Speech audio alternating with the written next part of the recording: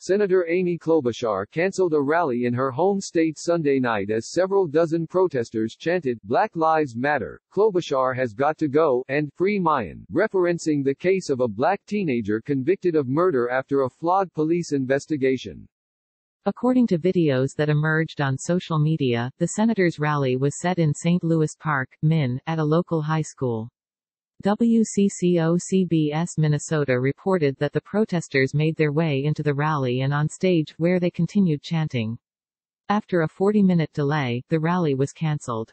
A campaign spokesperson told the media, the campaign offered a meeting with the senator if they, protesters, would leave the stage after being on stage for more than an hour.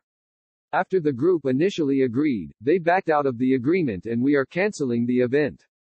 Klobuchar was shifting gears to focus on Super Tuesday after a distant sixth-place finish in the South Carolina primary and fifth-place finish in the Nevada caucuses.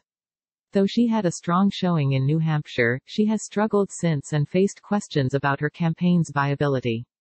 The pressure grew on Sunday night when Pete Buttigieg suspended his bid for the Democratic nomination. Minnesota is one of 14 states voting Tuesday, along with American Samoa. The senator has particularly had to answer for the conviction of Myon, who was convicted of a 2002 death of a black girl killed by a stray bullet while doing homework. Burrell was sentenced to life in prison. At the time, Klobuchar served as Hennepin County's top attorney.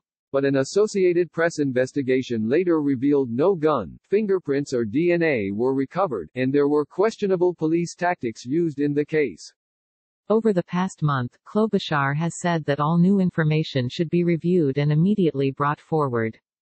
Of course, what we know now was not the same as what we knew then. And I have always been an advocate for criminal justice reform. That was a tough job, she said on ABC in February.